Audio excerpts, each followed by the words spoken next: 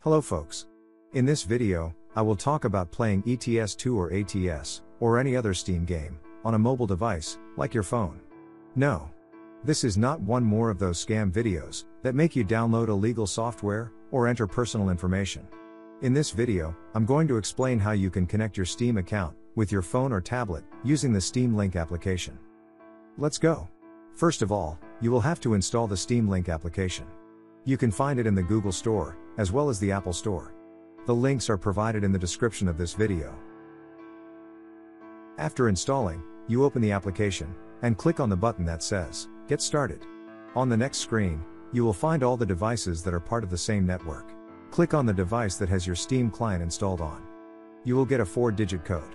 You have to use that code in the window that popped up on your chosen device. Your Steam Link application is now connecting with the device on which your Steam client is installed. Now you can hit that Start Playing button.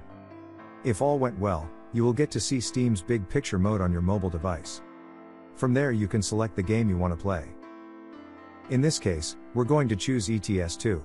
When you start the game, you will see that it starts on both devices, the one you are holding in your hands and the original one, on which Steam is installed.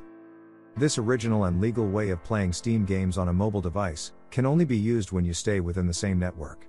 This method is good if you want to play your game in another room, but is not useful for playing games while on the road, since you have to stay within the boundaries of that same network. When you really want to drive your virtual truck, or play any other Steam game, while on the move, you will have to choose a Steam Deck for example, or something similar. As you can see, there are quite some controls on the screen. When you do this for the first time, that probably won't be the case. You have the opportunity to add, remove, or rearrange controls on the screen. In the upper left corner, you see the button with the 3 dots, underneath something that looks like a laptop's trackpad. After clicking it, you get a lot of control options. There is even a way to connect your mobile device controller to the system. How to change the controls, is something I'm not going to talk about in this video.